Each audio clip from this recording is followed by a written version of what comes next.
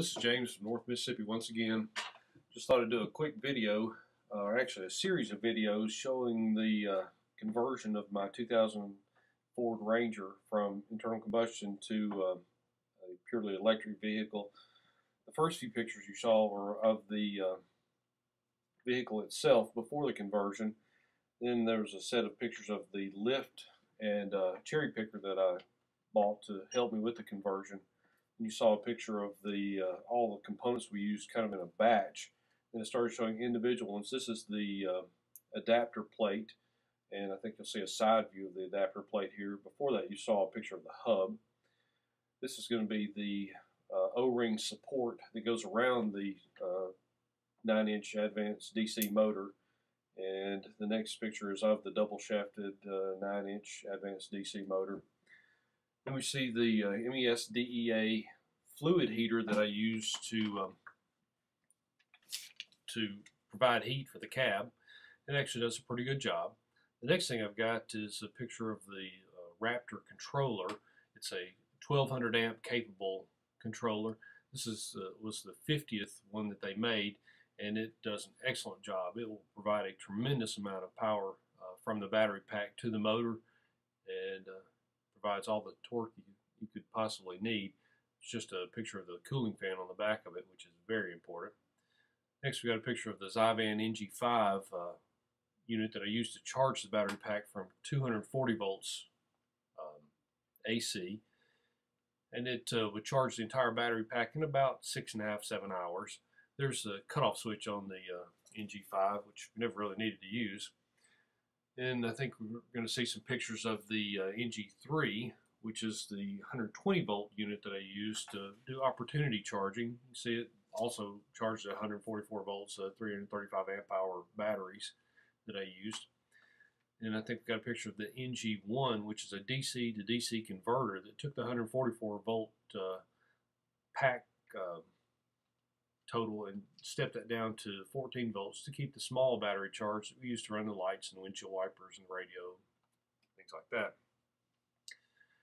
Now we've got the breaker switches that I used to actually cut the battery pack off in case of an emergency or when I'm working on it. Then I've got some 2-aught cable that we use to make the cables in between the batteries, and these are insulators that went on the breaker switches.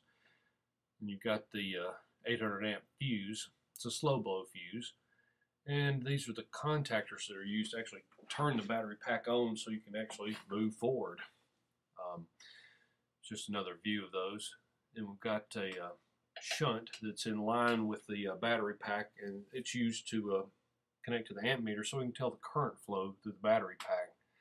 This is just a kind of a set of pictures of all the terminal connectors that we had, some flat ones and some ones positive and negative terminals on the batteries.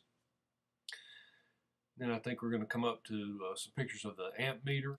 This is a picture of the Westach Amp meter. I also have a voltmeter of the same make, and they do a very good job. The only problem you have to watch out for with these is if you don't get the light in them correctly, they will not illuminate at night. But other than that, they're very robust meters. Got a picture of the Curtis battery indicator here. I did not like this at first, but I've gotten where I really like this meter. It gives you a good indication of how much energy you have left in your battery pack. Now we're looking at a Curtis PB6 pop box, kind of a standard unit, and we've got a MagnaCraft switch that I use to keep from driving off while I'm plugged in. Then I've got just some heat shrink that we use around the ends of the cables, and the caps that go on the end of the cables. Next interesting thing is the vacuum system for the brakes. This is made by KTA Services, put together. You can see there's a vacuum valve, a vacuum chamber, and you'll see the gas to vacuum pump here in just a second. And these things work very well. I've got about 35,000 miles on my first conversion using this system, and have not had a moment's trouble out of it.